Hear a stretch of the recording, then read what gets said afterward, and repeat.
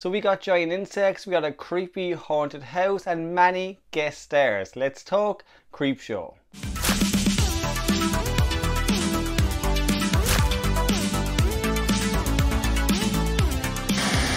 Hey there guys, and welcome back to Dino Review. So we've made it to the second episode of season 2 of Creepshow, and I gotta say I enjoyed this one for the most part. There are definitely some issues I have with the episode, but honestly I think my expectations were maybe just a bit too high going into it. This episode, it feels a little bit more like a filler episode, which you do kind of come to expect with a second season, but I still wish we just got a little bit more. The first story centers around a hotel run by a brother and sister who claim their grandmother was this kind of famous serial killer spinster that's killed many people throughout the years. Now I do enjoy the whole concept of this one. I like what they were doing and where they were going with the story, but it does kind of peter out in the second half of it.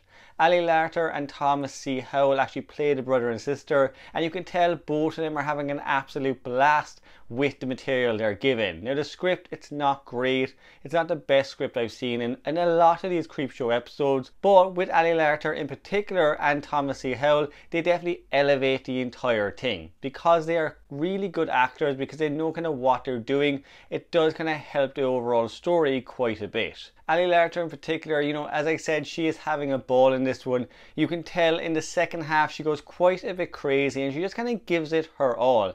Her character kind of loses her mind and goes batshit insane, and Larter is there having the time of her life. As for Thomas C. Howell, he doesn't have too much to do in the story. He really doesn't really get good material until maybe the last 5 to 10 minutes, but even when he gets that, he grips it and he goes all in with it. I enjoyed seeing both of them. What I will say with this story, if they weren't on screen, if we didn't have these actors, I might not have enjoyed the story quite as much. Now, as well as that, we also kind of have this social media influencer who comes to the hotel promoting it and really to kind of leave a review. The problem is with the brother and sister, they're not really getting any customers, and what they're actually doing is scaring their customers away. So they kind of have these pranks that they pull on people staying in the hotel. They're kind of these pranks that honestly just look silly. They look really dumb, and it does kind of take you out of the story because you don't know how they're getting away with it, how anyone would actually think a serial killer lived here. As well as that, there's no really records of this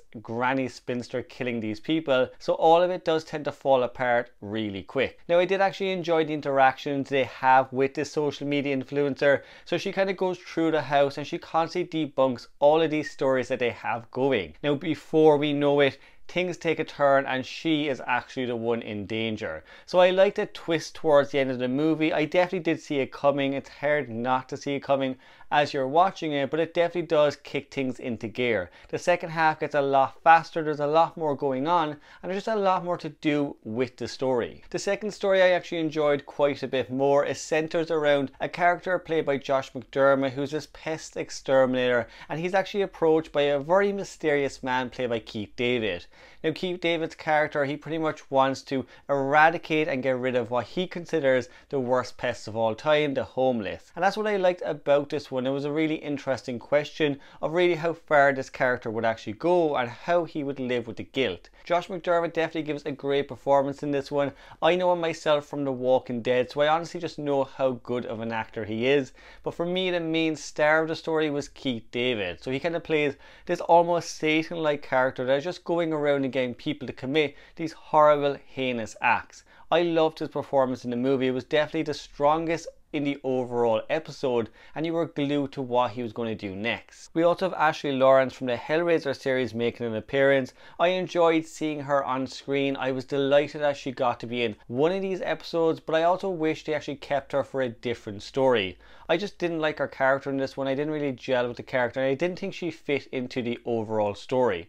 Now it is kind of revealed at some point that she does fit into it, but for me I could have left without that. I liked seeing Ashley Lawrence on screen, but again, look, I just wish she had her own story rather than being roped into this one as a bit player. The story also has quite a lot of fun practical effects. We have giant spiders, we have giant insects, and we have a lot of gore. I enjoyed it. I think the story actually took quite a bit of a campy turn in the last part of it that I just didn't see coming, but it was a welcome surprise. all the same. The practical effects were great, it was hilarious, it was over the top and just very Creepshow. Overall though, this story was average, just like the rest of the episode. It wasn't something I didn't enjoy, but it also wasn't something I loved. I think going into this one, maybe my expectations were just a bit too high because of how great that first episode was, but I still enjoyed it for the most part. But guys, if you've seen episode 2 of season 2 of Creepshow, make sure guys you let me know your thoughts on the episode. Remember guys, if you want, you can of course subscribe to the channel, and if you want to see more videos like this one, click any of those links down below, and I will see you in the next one.